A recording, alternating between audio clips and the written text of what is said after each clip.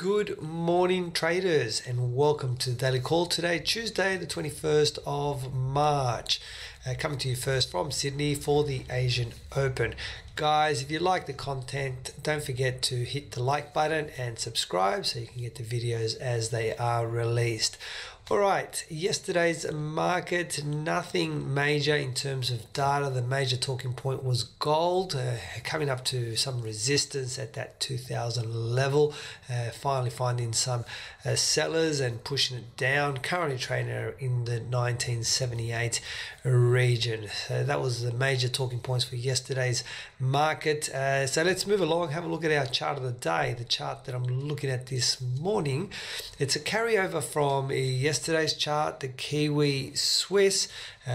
We have now produced that little inside candle that we were looking for yesterday. That's that one there. Okay, this candle is just completing as we're going live here, so the next candle should pop up on my screen very shortly, but that's yesterday's candle, so that locks in an inside candle situation. So those two give us the confirmation of a reversal pattern, so the market coming up, giving me that reversal, and now I'm looking to become a seller on that. When the next candle opens up, there it is, you just saw the dot happen there. That's a live chart that I'm looking at, and that's this morning's candle.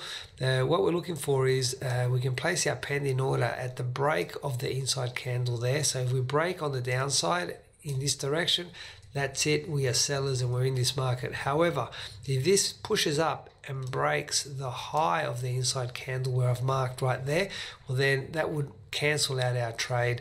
We need to, and it would be a void setup, so nothing would happen. We just remove the trade, the pending order from our system. Okay, so there you have it. We have our pending order set in the market. Kiwi Swiss is our daily chart of the day this morning.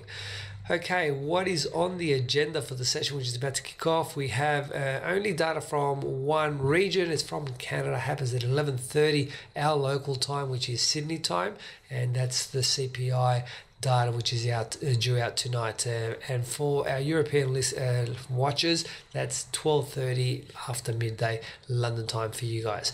That pretty much wraps up for this morning, guys. As always, please feel free to contact us if you do have any questions. Don't forget you can follow me on Twitter at ChatFX for trade setups and breaking news. More importantly, hope you all have a fantastic trading day, and I'll speak to you tomorrow for the daily call. Bye for now.